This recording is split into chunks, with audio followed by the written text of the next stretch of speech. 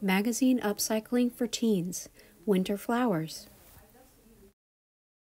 You will need old magazines, scissors, glue, crayons, a pencil, watercolor paints, and paper clips. Start by finding some old magazines and find some pages with colors that you like. Trace or draw several circles about this size. These will be the outer petals of your flowers. When you're finished tracing your larger circles, cut them out. Then cut 2 smaller circles out of the paper that's still left. You'll end up with 3 circles, each slightly smaller than the last. This is what it looks like when I start out making 4 flowers. Next, take your crayon and start coloring over any white spaces or other colored spaces that you want your crayon color to cover.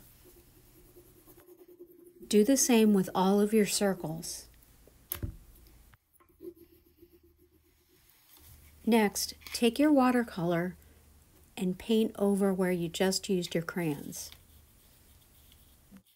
Choose whatever color you like. The colors I'm going to use for my flowers are green, yellow, and orange. Make sure you color both sides of your circle since either side of the petal might be showing. Next, find some green pages so that you can make your stems. Rip out the page and then cut off the rough edge. Cut the pages you're using for your stems into thirds.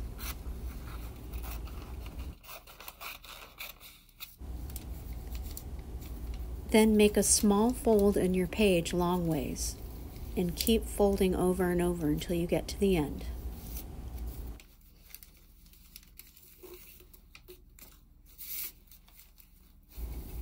Then take your glue stick and glue that last bit of paper so you can fold it over and it will stick.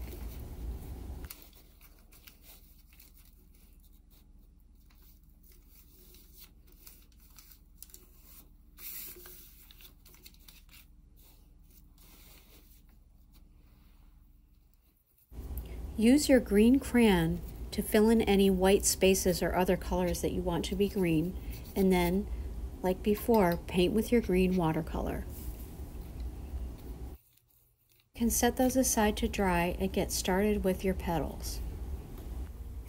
Put the 2 smaller circles inside the larger one, fold it in half, fold it again, and then pull out the petals on the inside.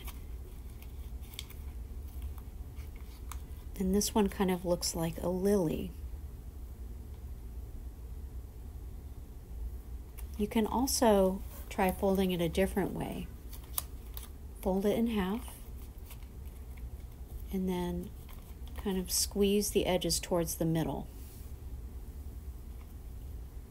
But I think I'm going to go with the look of the lily. Pull those petals out while you keep squeezing.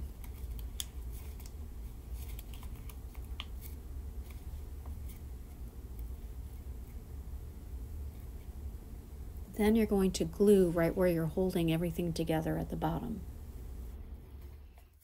Put the glue right where your hand is pinching everything together.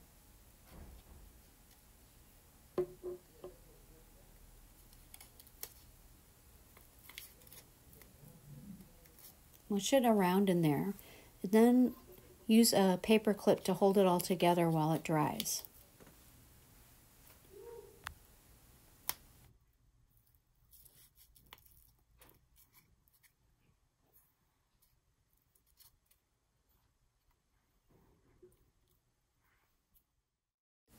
When the paint and glue is dry, it's time to attach the flowers to the stems.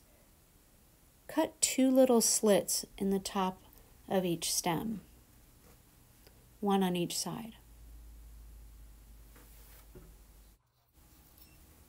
Squirt some glue right into the top, and then you're going to take your flower and stick it right in there and squeeze where you cut the stem. And do the same thing with all of your flowers and stems. When you're finished, you might want to take some of your extra green and make some leaves, and then stick them to the stem. And this is what it looks like when the whole bouquet is done.